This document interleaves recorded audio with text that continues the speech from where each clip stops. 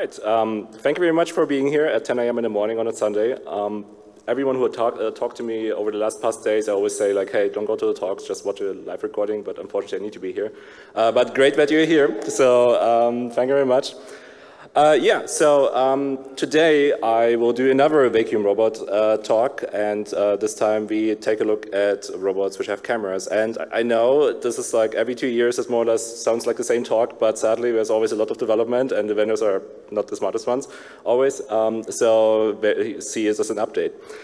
All right, some information about me so that you have some idea what the heck I'm doing. I'm a PhD student in Boston at Northeastern University, and I primarily do research in wireless and embedded devices. So I'm interested in security and privacy. I think I call myself now also a vacuum robot collector because I have many of them. So some people collect stamps, I collect vacuum robots. And I'm interested in reverse engineering interesting devices, robots obviously, but right now I'm also looking at smart speakers, flash memory, everything which is kind of interesting, has internet and can do interesting things.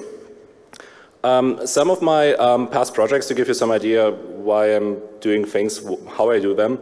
I had like a paper some time ago about Amazon Echo devices where I did forensics. I bought like 87 or 86 used devices from eBay and was doing forensics on them. Let's say the outcome was not very good for Amazon. Some other things which I do right now is like flash forensics. So I look at embedded devices and see what kind of information I can extract from them. But I'm looking also at flash firmware itself. So flash memory has sometimes firmware onto it, and I'm looking if I can, use it for something interesting. Another project which I run primarily is robotinfo.dev. This is like a website where you have like a systematic, list of robots which I have, sorted by operation systems, sensors, vulnerabilities. My primary focus here is like security and privacy, and one of the things which I also do with that is also tracking of firmware changes. We will see later that tracking of firmware changes can be very useful and can save you a lot of time. One of the sources how I get my information is, I have the devices myself, and then as soon as I disconnect from the cloud, I basically emulate them in the cloud, so the vendor thinks that they're still online, but I just use it to scrape the data. And this is also like a base for further research. As you can see in the picture, by the way, this is like one of my 2 or 3 shelves which I have. So I have from each of the robots which I root, I have like a reference model. If I need to test something, just go to my shelf, just grab one, test whatever I want, and just put it back on the shelf. Which means I have no idea which robot cleans the best because I'm root them, but I don't actually use them for cleaning. So I get this question quite often. I have no idea. I have one which cleans, it's fine. So no idea about that. All right, so what's the goal of this talk? I want to give you some overview of the development of vacuum robot hacking over the last 5 years.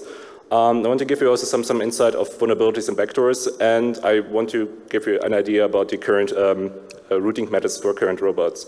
The ultimate goal which we have typically is that we have root access at some point on a robot without disassembling it, because disassembly is always warranty seals and stuff.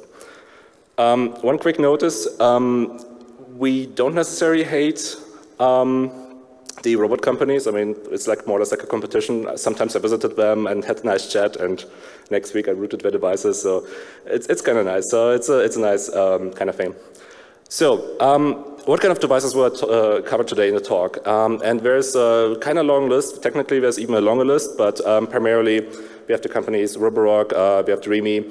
A lot of things which I do today apply also to many other devices, not only vacuum robots, but lawnmowers, smart speakers, and other things. All the devices which are underlined are ones which have cameras. And the ones which are indirectly is like, technically I have it, but it doesn't make sense for me to actually root it and develop tooling. So if you want to port it, you can do it, but yeah, just as information.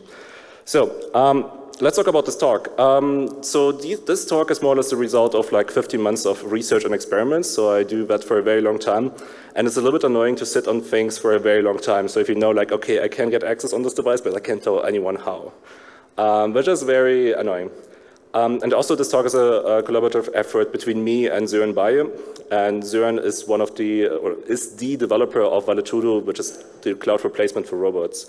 So he plays a very important role in this endeavor. The other thing is, all this work wouldn't be possible if you wouldn't have the community. So we have thousands of people who are vacuum robots and who are like, tinkering around with them. I cannot have every device so far, and thankfully people are testing things, and this is kind of great. As a general information, in this talk, you learn about vulnerabilities the same time as the vendors do. So right now I know that some companies in China are watching this talk live, and I will get some emails afterwards. But expect some patches coming in the next days, so they don't know what we do. So just as information. All right, so what's the motivation for this talk? Well, why do we root devices in the first place? And a lot of people think like, okay, I mean, you can just use it. Why the heck do I need to root it? Well, these devices are very, very cool hardware. Think of a Raspberry Pi on tires, which has tires like cool sensors and can drive around in your apartment. It's a very compact, nice unit, which you can do a lot of experiments with. The other thing is we obviously want to stop devices from constantly phoning home.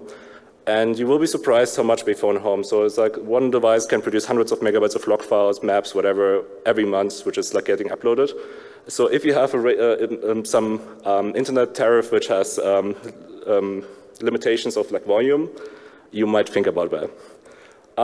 The other thing is a lot of people like to have some custom smart home solutions. So like Home Assistant is one of the examples.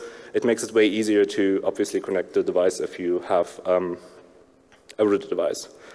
A thing which becomes more and more important, also with the right of repair, by rooting devices or having the tools at least to be able to do so, we can diagnose broken devices. Especially in the US, there's a problem that you have a warranty of 1 year, and these robots tend to break after 1 year. So it's very useful that we can figure out, okay, what's going on with devices. And we want to verify also privacy claims. Companies can say a lot of things if the day is long, and marketing people can do that too, but we want to actually know if it's true or not. So why don't we trust the nice companies, and why don't we trust IoT? Well, imagine this device is connected to your home network and has access to everything which is in your home if it's in the same network. And it has its own internet connection, basically back to the cloud. Which means in most of the time, this communication is encrypted, and you have no idea what's sending back. It has cameras, it might have microphones, it has a map of your home. It can drive around on its own, and you have no idea what's running on it. Also, even if the vendor is not malicious, developing secure hardware and software is really hard.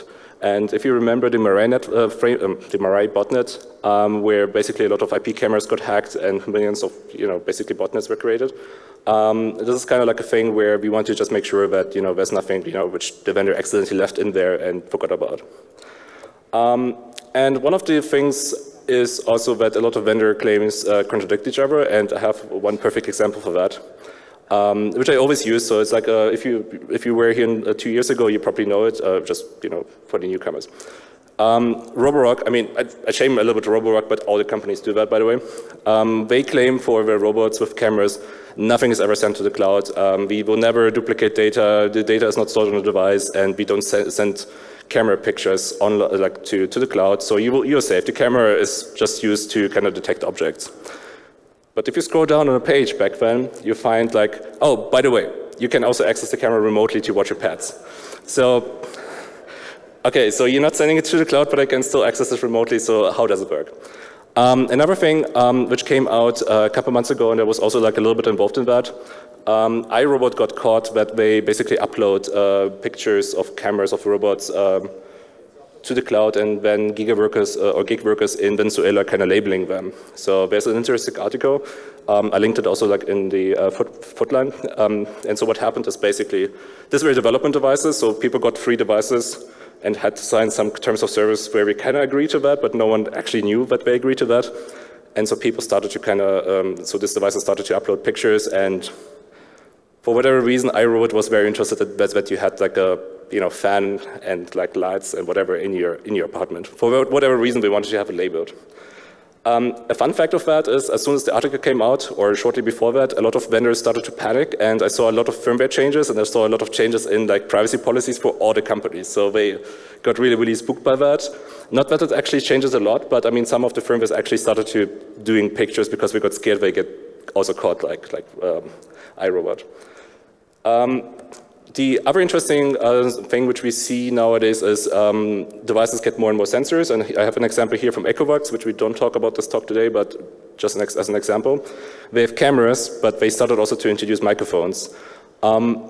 We made like 5 years ago with Daniel Wegemer, who I was starting this research with, a joke like, oh, we can maybe try to use the ultrasonic sensor as a microphone so we can spy on people, or we can use some other sensors to, get like some audio information or like, visual information. Nowadays, we are here basically like, oh, we have cameras and microphones already on board, so we don't need to kind of think of like sketchy ways to kind of get to the audio stream. Right. Another thing which we need to talk about is what are the risks of devices with cameras. A lot of devices might store pictures indefinitely, and basically both in the cloud and locally, and from what I can tell so far is many do so. So basically, I have like a research project running where we look at, what kind of data is like stored where, and a lot of pictures are staying basically forever. The other thing which might be problematic is if you are a shopper at Amazon Marketplace and you get like used devices, I'm not sure if it's a good idea. Partially because whoever had the device before could have installed a rootkit, and you as a new owner, you have no idea what's going on there. So even if you do a factory reset, the malicious firmware might still be on. With the result that you have a malicious malicious device in your network which has, all the access. By the way, if you learn today how to root devices, don't buy Amazon devices. Root them and send them back. That's evil, that's bad, that's hopefully, I think that's illegal. So don't do that, very bad. All right, so which means rooting is more or less the only way how you can verify that the device is clean. So there's literally no other way to kind of know that. By the way, the vendors are kind of aware that people and cybersecurity people are kind of scared of cameras. So they try to avoid the word camera. So instead, they say like, oh, this device doesn't have a camera. We have optical sensor. And I have here an article from like a German thing, but a German page, but there's also English-speaking pages which have like, marketing material from Roborock. And we kind of said like, well, we don't have a camera in the actual sense. We have an optical sensor which detects a couple things. Well, on the right you see an output of this optical sensor. This looks kind of to me like a picture, but I mean it must be an optical sensor. So. Yeah, this is from a Roborock S8 Pro Ultra from the optical sensor, so yeah, don't believe marketing material. The other thing is everyone loves certifications, so all the devices we're talking about today have some sort of certification by my favorite company in Germany, TÜV, which is certifying a lot of things if the day is long. And all of the devices are certified by the European cybersecurity standards for IoT products. So I think because we're certified, we can stop the talk here because we're secure, I assume. Yeah, so the takeaway lesson at some point, just to kind of, give you already like a spoiler, is don't trust certifications. They don't necessarily mean anything. All right, so what happened so far in the past over the last 5 years? Well, one of the general observations which I did was every time a routing method is presented or released, the vendors react in one way or the other. Sometimes we even break things in the process. So we saw in the past like a vendor which kind of panicked a little bit when we released the routing method, and they created a firmware update which started to break hundreds of vacuum robots, which were not recoverable anymore. So yeah.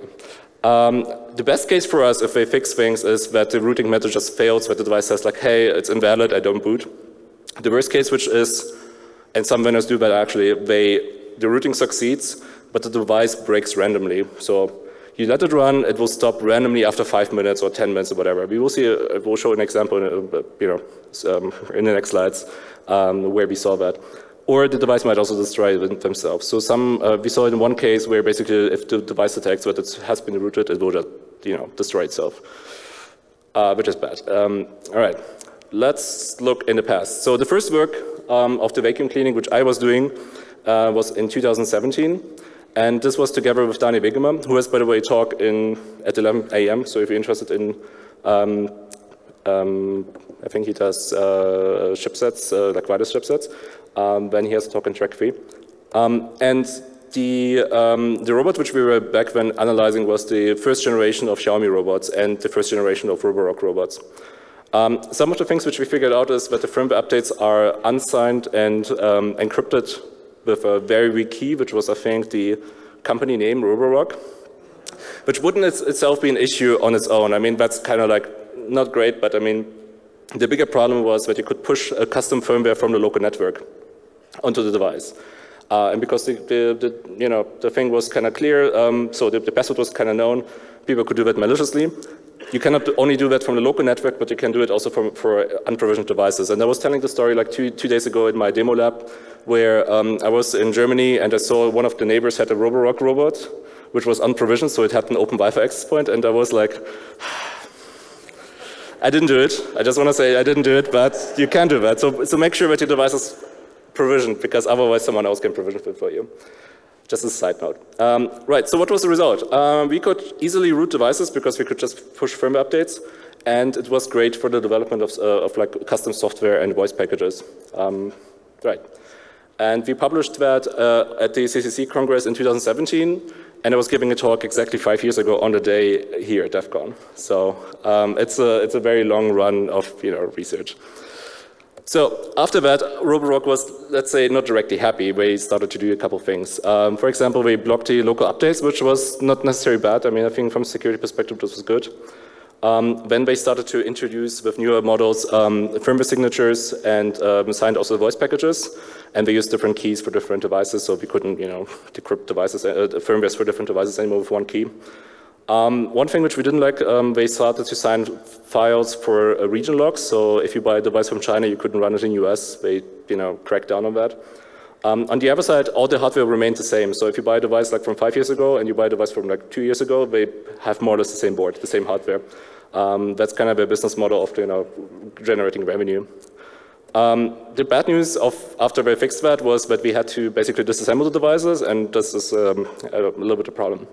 So we developed a new routing method which worked for Roborock S7, S5 Max, S7 and others. And the initial idea was, okay, we can just connect over UART and can do the U-boot shell thing, which you can do for many, many devices, to get root access. However, we blocked that at some point, and instead we developed a method where you can basically bring the device in bootloader mode and just start to patch it from, the system from there. The disadvantage here was obviously we need to disassemble it, potentially solder things, so it's kind of a problem.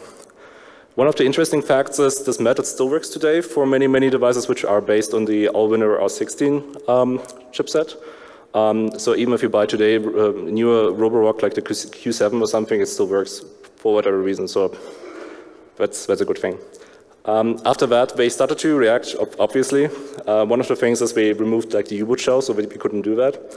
And for their flagship models, they started to introduce like a lot of mean things. Secure boot, SA Linux, DM Verity, they put that in the firmware.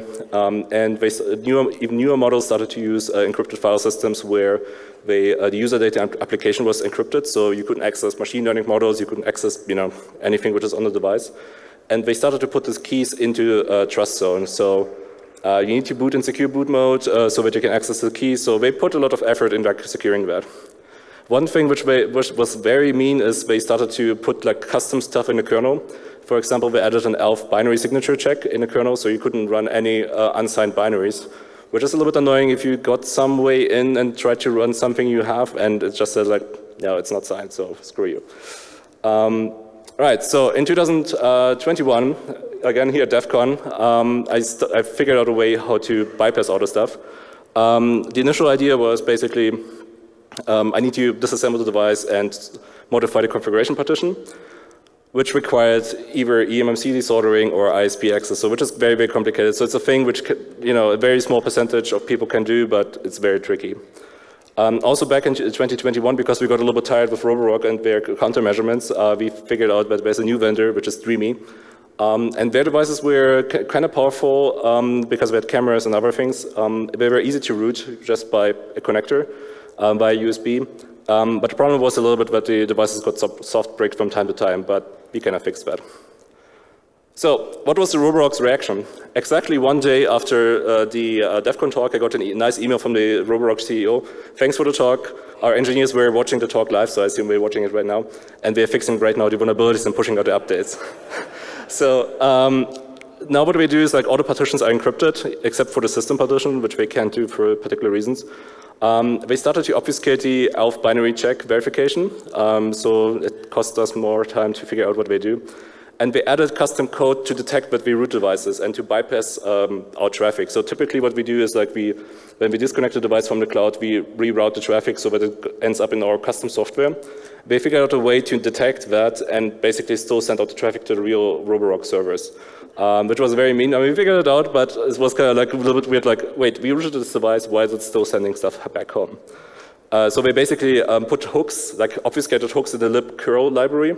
So every time HTTP request is happening, they match for, is it the Roborock URL? If it is, then do like a silent DNS check themselves and kind of, you know, send it like silently.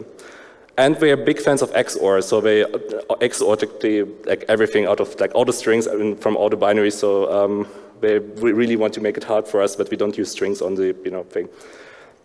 As an example for their creativity, so they, like I mentioned before, they added ELF signature checks in the kernel, and what they do is typically they map the do mmmap function, which creates, I think, the memory area for like a binary if you execute it.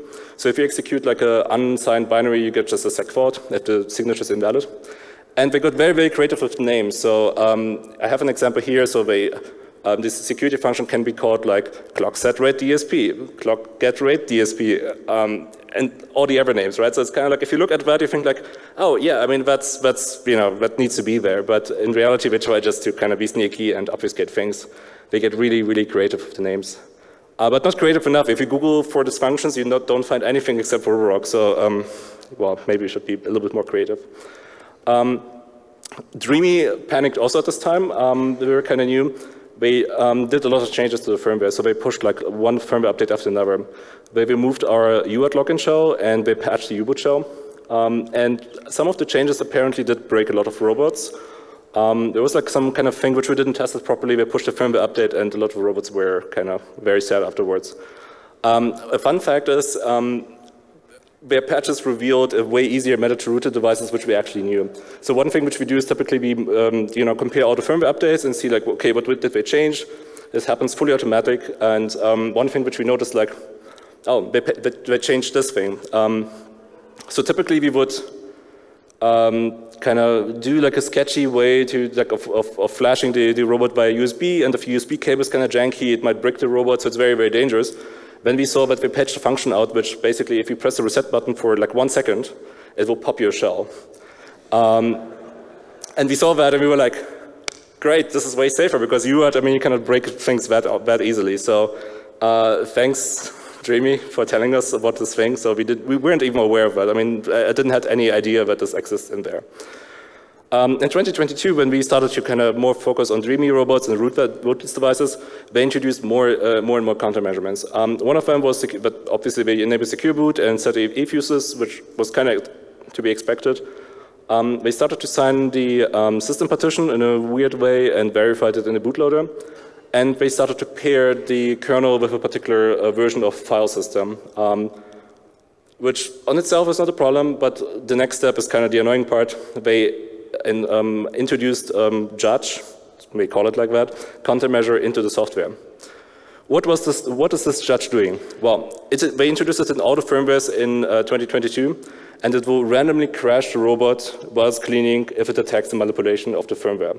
So what it does is it has like an expected SHA-256 value baked into the kernel, and the process, as soon as you start to run it, it will basically compute the hash of the system partition and compare them. If it doesn't match, it will basically create a thread which will allocate lots of memory. So after a random time, it's not even so that it's like 3 minutes, it can be 15 minutes, it can be anything. The robot will just stop and crash and reboot. And imagine how difficult it is to figure that out. It took us like weeks to figure out like, wait, is this like a thing which is, we messed up something? What is it? Because there's no log files, it's not reproducible like in a very efficient manner. Until on some point we figured out like, oh, wait, this thing is happening, and so we patch it out nowadays for like firmwares which we kind of release. But this is extremely mean. This is like one of the cases where I'm saying like, okay, just tell us that we messed up. It's fine. Don't be sneaky and kind of annoy us with that. Okay, so what is the current state of robot security today? And I have an example here, which is probably one of the most or best protected robots so far on the market, which is the Roborock S8 Pro Ultra, which is, I think, the top on the stack. It's the current flagship model. It came out a couple months ago. It has a quad-core all-winner SoC and multiple MCUs. They got a little bit cheap, so the initial models came out with 1 GB of RAM, but at some point they figured out, like, oh, hey, we can get away with 512, so newer releases have like 512 MB of RAM. They have 4 GB of flash, we have 2 cameras, LiDAR sensor, and 2 lasers. Security-wise, they kind of checked everything in the book, basically secure boot, the MBRT protected rootfs, looks encrypt partitions, SE Linux of signatures, so the standard stuff what they have. Let me give you a quick intro how the booting process looks like. And this is a very simplified version. I know at the end of the day it will look very, very complicated, but just for you to understand, okay, what are we doing, what is our leverage? If the device boots up, it boots from a boot ROM which is baked into the SoC. It will then verify the first stage bootloader, which initializes also RAM, and the first stage bootloader will then check the signature of like a thing which is called TOC1. This is like just a technical term, ignore that for now. The TOC1, what it will do is that it will start the trust zone components, opti in this particular case, which will then verify U-boot and launch the actual U-boot bootloader. The U-boot bootloader gets like its configuration and basically, for example, which partition to boot, and will launch and verify the Linux kernel. The Linux kernel itself will then verify the root file system and check if it's correctly signed, and will start all the software, which it will also check if it's correctly signed. So the software itself, the ELF binaries are signed. Then we used opti again to retrieve the keys for the system partitions and for the data partition, and then we'll decrypt the software partition and user data partition. So there's a lot of stuff in there, and it's like, all right, everything checks everything, so what the heck are we doing here, right? Well, does it actually? There's one thing which is maybe not checked in the way it should be checked. Let's talk about the bootloader. So the U-boot bootloader is more or less the de facto standard thing for embedded devices. It's a very powerful software. It sets up some hardware at the boot up process. It sends the command line arguments for the kernel. It verifies the kernel in this particular case and boots it. And it uses environment partition or configuration to configure itself. For example, it's used for if you want to update like a partition. You have typically 2 copies of a partition. If you want to update copy B, you can control it over U-boot. On the other side, U-boot has a very powerful command set. It can do a lot of things. For example, allowing to load partitions, access memory, changing memory, because sometimes you need that to set up hardware. The thing which I was wondering about was like, okay, it can access and change memory. I wonder if we can use that for something. So the idea was, can we ask U-boot nicely to modify itself? So the theory is if we have memory reads and writes, we might be able to override instructions in the U-boot itself, which, for example, verifies like the kernel signature. So we had to do a little bit of math, so we have to figure out like basically where is the actual signature function, which was a little bit tricky to figure out if you don't have the source code. Then we have to figure out the U-boot relocation offset, because there's some technical reason behind that. And so we need to figure out where is this function in the memory. And then at the end of the day, we figured out where it is, and then we patch, basically, we set 2 bytes in one particular memory location, and this disables all the verifications forward after U-boot. The interesting thing is the device is still in secure boot mode. Nothing notices that something is going wrong. Everything is fine. So what's the consequence of that? And if we go back into our original example, if we have a malicious U-boot configuration, well, U-boot patches itself, so U-boot is compromised. Because we have U-boot compromised, we compromise the verification check. Then we can compromise the kernel, because nothing is checking it anymore. If we compromise the kernel, then the kernel doesn't check anymore the root file system or the software. And because opti never learns that anything bad happened, it will happily give us the keys which we need to decrypt partitions, and everything works. So this system is more or less screwed. So what did we achieve with this small one-line thing? We bypassed the secure boot process. We modified the kernel, which means we removed the DMVerity checks, we removed the ELF binary checks, and we disabled SE Linux. And this allows us to modify the root file system, so we're back in the game, basically. With that, we can also install custom software and get SSH access. The interesting thing is when we were playing around with this model, with this approach, I mean, it's kind of known that the environment partitions is kind of like a problem, but most of the time people use it to kind of boot like their own shell scripts.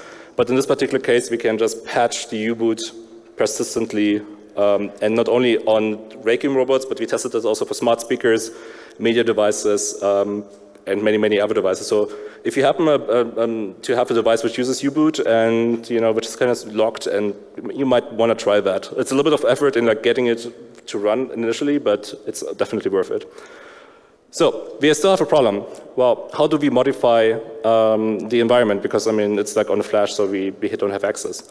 Well, without root access, we can modify it directly. We cannot also modify the root file system, so we cannot put our custom software onto it. And we don't want to disorder the flash. So the good news is we found for the typical models different methods. For the older dreamy vacuum robots, we found the USB stick method, which again they left us, thankfully. For newer models, which came out very, very recently, we have like an FAL root, like it's bootloader root. And for the Roborock models, we have a scary FAL root. I will explain why we call it scary. So, as a quick recap, if you have been here 2 years ago, Dreamy thankfully has debug pins which are reachable from outside, so you can just remove like a cover. It sounds a little bit scary if you kind of pull on it the first time, but it's very easily removable. It gives you a UART, it gives you like USB, it gives you everything. The same is the case, I mean, we never changed it, so even for the new models, for the R models, which are the ones which came out after 2022, they still use the same thing. So, again, a thing which we kind of figured out by looking at firmware updates, Dreamy left us a nice backdoor. Basically, if you connect a USB stick, an empty USB stick, it doesn't matter what USB stick it is, to the USB port, it will pop a shell. And at some point, I think they plan to have some actual verification there. But as you see, if the verification fails, it still gets you a shell. So I think this was a work in progress, and someone forgot about that. So that way, as you see, it doesn't matter if the if is doing anything or not, you will always get a shell. So after you get access basically to the shell, you can just patch environment and you're good to go. The sad news is for whatever reason, they have two branches, and for the newer R models in 2022, they don't. They have like a better check, and so it doesn't work there. Instead, we developed this method where we basically bring the bootloader, so the device into a particular bootloader mode, and then we have a weird, sketchy firmware package which we install with a very sketchy software. And it doesn't actually install any firmware, but it gives you like an interface to the flash and to some other system functions, which surprisingly, if you connect over USB in the bootloader mode, you don't need to have signed firmware. So you can execute unsigned code over USB. You don't have access to trust zone, but that's fine for us. We just want to have access to the flash, and from there we could just modify the flash. So I have a how-to here. The technical process is a little bit complicated, but we did like lots of pictures, and so don't worry. I mean, many people did that already and tested it, thankfully, and didn't break their devices. Well, one did, but we fixed it, so it should be safe. At this time, it should be safe, I kind of promise. If you want to get an adapter, I have some adapters with me. You can just grab one. Sadly, I got rid of 100 adapters 2 days ago in my demo session, but I still have some left. Otherwise, you find the Gerber files on this website. Let's talk about this scary FAL route. The problem with Roborock is they didn't give us any exposed debug pins. So we have only like USB available from outside, which we cannot really use. So the first approach, which I typically do is, all right, I buy the device, I spend $1,000 and disassemble it and analyze it. I remove the SoC, which is like hundreds of pins, and try to track down which pin is. I remove also obviously the eMMC and read the eMMC out to kind of figure out what's going on. And then I start to map all the pins like visually. So I use my favorite hacking software, MS Paint, and kind of overlay the pictures and rotate one so that I can basically trace down like, okay, this is the data line from the eMMC. It goes in this via, and it comes out on the other side. As you can see, the picture is a little bit weird. It comes out from the other side, and so you can basically connect these pictures. One thing which we figured out, and Roborock was very, very great with layouting it, you can access all the eMMC data pins from the button, which is You just remove the cover, there's just some rubber thing. You don't need to disassemble the robot, no warranty seals are broken. You can access the data pins from outside, which is great for us. So as you see, we have data 0, data 1, and all the other pins, the clock, we have everything, which is very nice. So now we come to the scary part. We can use a needle to basically ground the data 0 pin well, connect the data 0 pin to ground, and that will bring the device into the bootloader mode, and then we can just flash it from USB. So without disassembling, without touching any single screw, you can just, just scratch off a little bit of solder mask. You connect like a wire to it, you just hold it and power it on, and then it should be in the bootloader mode. So it's more or less the same approach for the Dreamy. So it's like just in this particular case, you need to be a little bit more scary. Why is it scary? Well, it requires removal of solder mask. You need to scratch a little bit. If you're comfortable with that, you still need to tear down. But if you're unsure, ask other users. There's a lot of people who do that. If you have a different robot from Roborock, like a G10S, which is very often used in Russia right now, I heard. It's more or less the same process as for the other robots, but you need to disassemble it because we don't have any access from outside. I checked all the, possibilities of like burning holes into the board, but sadly that doesn't work. So check also my website, Robot Info, for the pinouts and ask for help in the community. Right. What do we do with root access?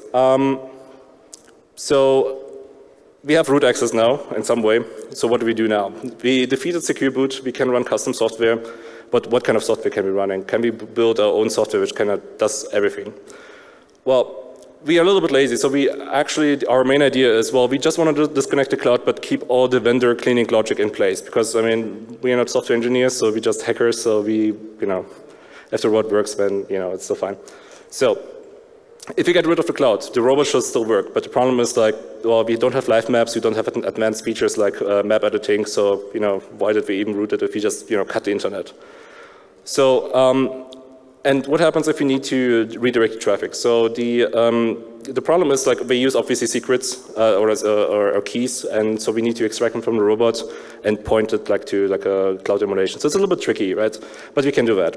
So the initial approach which we had was quite naive. So we just redirect DNS to our own software, and we just use IP tables. But Xiaomi kind of figured out that people do that, so they kind of introduced like hard-coded IP addresses in their binaries. Our solution was basically to just, replace their hard-coded IP addresses with our hard-coded IP addresses. So it's just an additional step. So as you see, we're kind of aware of what they do, and then we do the same things basically in reverse.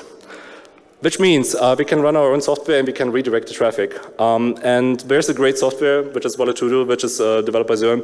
It's a complete replacement of the cloud applications and API and the app itself. So you can run your vacuum robot completely offline with all the functionalities which the cloud and the API, so the smartphone app offers you. You can see live maps, you can edit the maps, you can change the robot configuration. It's a very responsive web interface. It gives you the API for REST, and it gives you MQTT functionality, for example, for Home Assistant. The problem is, that's not a problem, but that's not my personal thing, is Zern likes to write it in JavaScript instead of Node.js. I'm not sure if it's the most performant thing, but no, it works, so it's fine with me. Some screenshots just to give you like information how it looks like, so you get actually the maps, you can do a lot of interesting things with that. The question is now, how do you get the custom firmware? I made something very, very easy, which is called Dust Builder. It's basically a website where you can let the website build a custom firmware for you. You just upload SSH key and do some other stuff. And it will give you like a custom firmware which you can use when to push on your robot. The scripts are technically public on the GitHub, so you can just, if you want to reproduce that, you can do that. So, last couple of minutes, that's the reason why I'm going to get in a little bit faster. What else did we find on the robots while we're doing this research? Well, all the cameras are, it's a Linux operation system on all the robots. So all the devices use the video for Linux subsystem, and you can access the cameras through their device file, basically. And some of the vendors were even nice enough to let some debugging tools to debug the camera on the device. And I just want to give you some examples here. This is a G10S from Roborock. I made so it's self-aware, it makes a selfie of itself. And you see kind of like the quality again from the optical sensors. For the ultrasonic Ultra, they gave it a RGB camera, which is also nice. So you see again a selfie of a robot with the DEFCON flag. And on the right, you see like what it typically sees with the camera if it kind of starts to detect AI with the AI objects in your house. And this is the same example for the Roborock S8. It has an infrared camera, so the sad thing is on the right, as you see there, this looks a little bit bland. This is the blue elephant, so you cannot see the blue in the picture, which is kind of sad, but it's okay. I mean, you still see that the optical sensor sees something, right? So something about the Dreamy. The good news is this year we didn't find any SSH credentials to their backend in the firmware, so that's good. They made a lot of improvements of the software, but the bad news is they started to introduce a lot of telemetry and calling home functions, which is a little bit sad. And they started to enforce geo-blocking by IP address. So if you buy a device from China again, you cannot use it anywhere outside of China. You need to kind of do some hacking, I guess. There were a couple problems. So all the vacuum robots, what they do for legal reasons is, if you access the camera remotely, the robot will say like, oh, live view is in effect, so be careful or whatever, which is kind of like a legal requirement. The problem is these audio files are kind of part of like audio packages, and the audio packages are not signed or encrypted. So one thing you can do technically, and don't do that because it's probably illegal in your jurisdiction, you can just overwrite this prompt, this warning prompt, which the robot will kind of blare out every 3 minutes by an empty file, and then you can access the camera without anyone noticing. Which is super illegal, don't do it. The thing is, you can do it also for non-rooted devices, which might be a problem. One interesting thing is, Dreamy kind of messed up, by the way, the firmware signatures, so we didn't really use that, but I mean, it's kind of interesting. So we use encryption and signing, and the way how we do that is very interesting. The AutoZip archive is encrypted with a static password. Then we created a random file, which we sign it with a private key, and then we use the random file as a password for another zip archive inside of the whole thing, which is basically the firmware.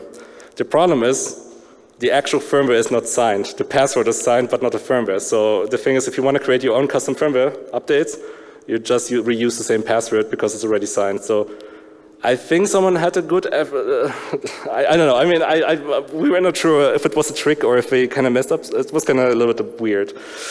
Anyway, so last 2 slides. As a summary, we have routing methods for the most current, so most of the current released Dreamy and Roborock robots, and technically some others too. We can bypass secure boot. We can bypass any other security mechanisms. We even rooted devices which came out 2 weeks ago. So basically, we are at the cutting edge here. We get persistence, and we can run our custom firmware. Now we can validate and verify the vendor's claims, and the bad news is some of them are tricky. But the interesting thing here is the takeaway message. Even if you're not doing any robot hacking, the bootloader attack is technically applicable for many, many different other devices. We saw it in, like I said, smart speakers and other things. And this routing allows us basically to do further research into IoT and AI, because now we have access to the AI machine learning models, and we can basically take a look at and compare them like more in a more qualitative way. So, the final notes. Do not use your knowledge for bad things. I mean, I know people like to have the word burn down, but please don't do that. Help us to help others. So if you have a routing PCB, share it with other people as soon as you're done. We will publish the tools in the next couple of years. Next couple of days. So some of them are already public. Some of them will be enabled in the next couple of hours when I'm kind of getting more cooled down. So please be patient if some things are not public yet. If you happen to be at Hardware I/O in the Netherlands in October or November, and beginning of November, feel free to join me. I might be there with some new things regarding robots, which are not these robots, but some completely new company. All right. Final thing, I would like to thank Dani Bigema, with whom I started the research. I would also thank Givar Nabir, Zyon Baye, which is obviously the developer, and also Mikhail Kolkin, and all the testers in the community. There were a lot of people who sacrificed, or nearly sacrificed their devices to test our routing methods. Thankfully, we have no brick devices so far, but I mean, it could have happened, and this would be kind of sad. I got like an email from one of the people like, oh, my wife would kill me if I destroy this device, so let's hope that it doesn't break. All right, and that's the end of my presentation. Thank you very much for being here again at 10 a.m. in the morning.